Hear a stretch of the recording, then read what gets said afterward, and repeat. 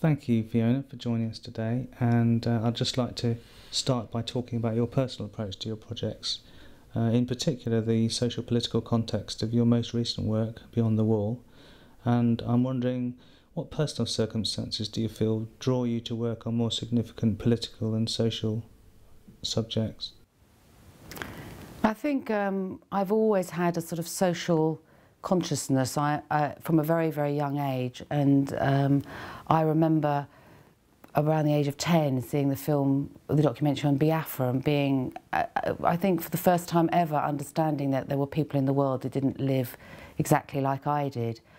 And I think from almost that moment, there's a sense of being very aware of how other people live and different circumstances of people's lives, and also maybe a sense of my own guilt at a kind of how fortunate I am.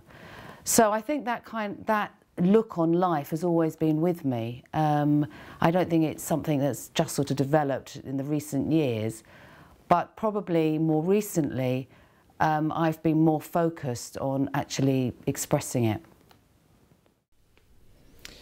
And although your personal work generally has a social perspective, and I am referring to your quite intimate work with your daughter, you do with your daughter photographically, I wouldn't actually describe you as a documentary photographer, so I'm wondering where do you place yourself in that context?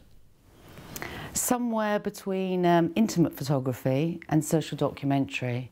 And I guess, I don't know if the term's right, but it's like called concerned photography. It's people who photograph through their own experience and their own lives, things around them that have a social context. And referring to your project Beyond the Wall, the work was started before and indeed continues now after the most recent conflict between Israel and Palestine last year in 2009. And I'm wondering, has your approach differed from before to after the conflict, the recent conflict? I don't think my approach to the actual photography has changed. I mean, the style of photography was quite set. It's very straight and observational. And each photograph, the photographs that I took before and after have the same look. You wouldn't know that they were photographed, you know, that there had been a war in the middle of it. But I think my attitude or my feeling is more despondent. I felt very, very upset by the war, and maybe I also felt that the work became a bit worthless. I think that's probably the major change. And you do write in about your sense of hopelessness about the situation. However, I personally feel that there's a feeling that you're doing something in terms of its resolution. And I'm just wondering, you are raising awareness of pretty significant issues, clearly. Is there a sense of this as being an attempt to find a solution for yourself, or is it a sense of making the situation more aware for others to contemplate? Maybe both. I mean, I think predominantly the work is really very personal. I decided to make it because I felt I wanted to say something rather than nothing.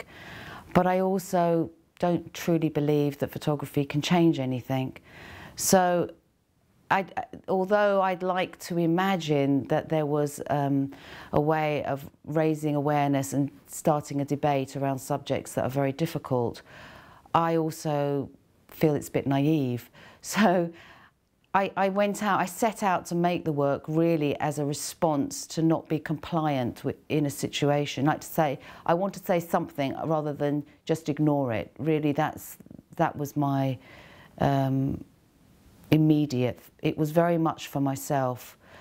The situation in the Middle East, or particularly between Palestine and Israel, is very complicated, and the more I involved myself in the project, the more I read, the more I saw, the more film I watched, the more theatre I went to, the more I understood that its complexity, and actually almost left me with a sense of where do you begin? You know, it's so complicated and so enmeshed.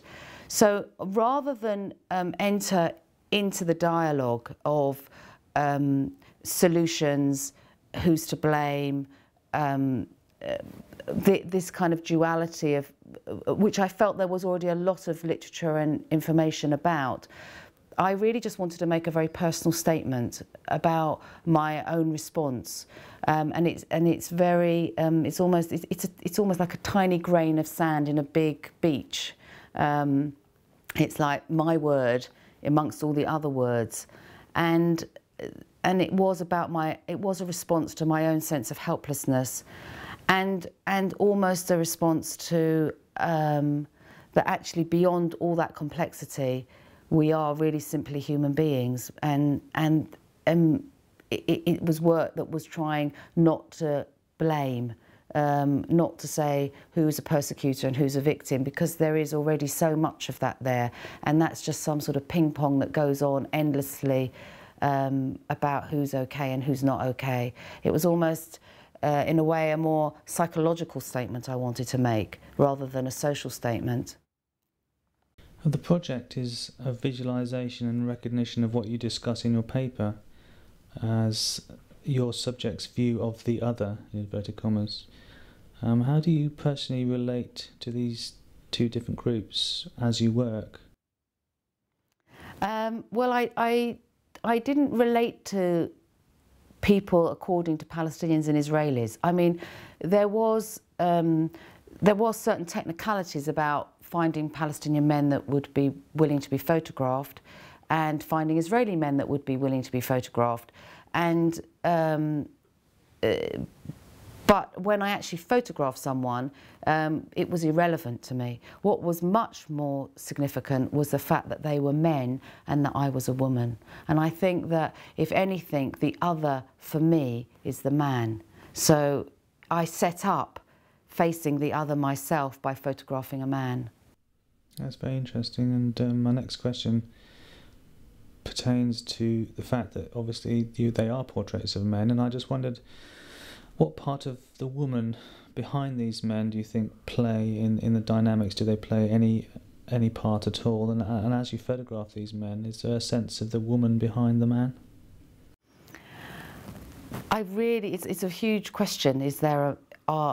Who are the women behind the men? I just wouldn't know what the answer is. But one of the things I experienced, which somewhere touches on that for me, is that when I photographed these men, they became very feminine. And this is a very male-dominated, macho culture. And some of these men had to stand in front of a woman telling them what to do. I mean, to the point that they had only agreed for me to photograph them because a man had asked them. I went with a man. The man asked them for me to do the pictures. They couldn't say no to the man, so they allowed me to do it. But when I did it, I took them away from the group or wherever they were, and I sort of took them round the back, as it were, and photographed them against the wall. But I was in complete control.